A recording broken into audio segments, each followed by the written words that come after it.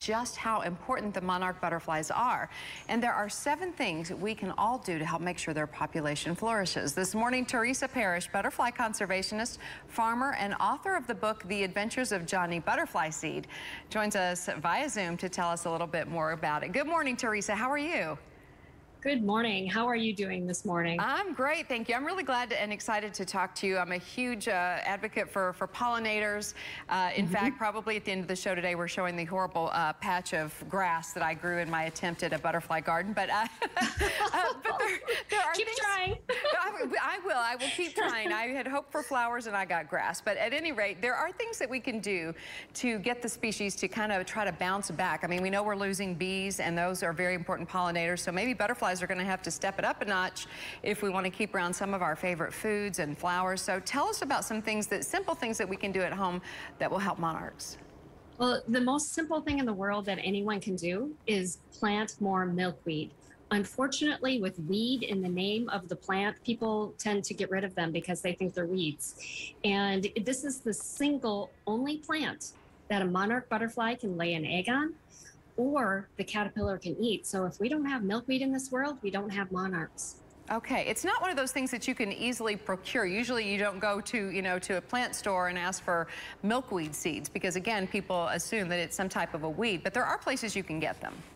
You can, and actually some stores do carry what's called butterfly weed. They'll put it in the shelf. I know that we can buy it at Lowe's and Home Depot. One thing about carefully buying plants, of course, the second thing that you really need to avoid is pesticides. And most commercial outlets will, if they have milkweed, it's been sprayed, which means the bugs aren't going to live on it.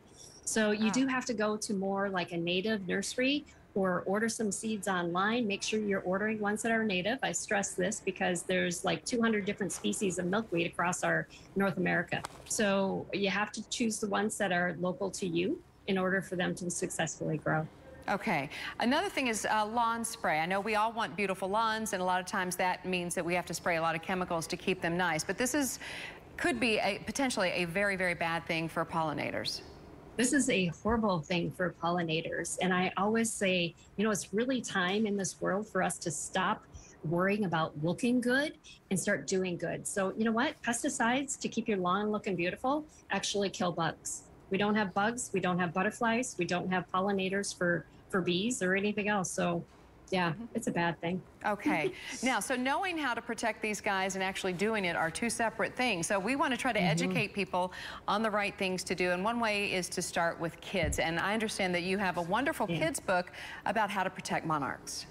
I do. The Adventures of Johnny Butterflyseed is written very specifically to inspire and engage kids at a young age so they develop a passion and they learn information about the butterfly because they are our future decision makers. And I want them to be very educated and informed when it's their turn to start making decisions, because I do believe it is that next generation of decision makers that are going to determine the fate of the monarch butterfly. Okay, well, these are all very, very important things. So we're going to tell folks where they can find the book and also encourage them to find out more. And for heaven's sakes, take a little bit of a break out of spraying your lawn. All right, so, and anything else that you want to add? One of the things you mentioned here was planting a rosemary bush nearby. Does that somehow keep away other insects that might be pests, or what does the rosemary do?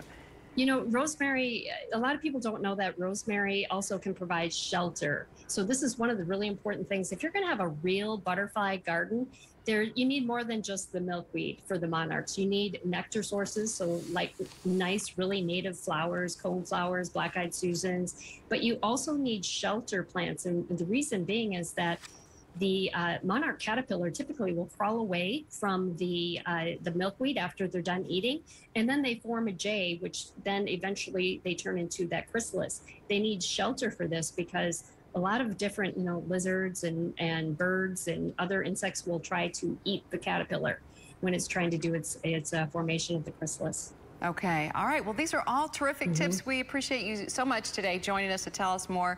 And we're going to tell folks how they can find out more as well. Appreciate you. Thank you so much, Tulsa. No problem. All right. The Adventures of Johnny Butterflyseed by Tulsa Parrish. If you'd like more information or to purchase the book, check out johnnybutterflyseed.com.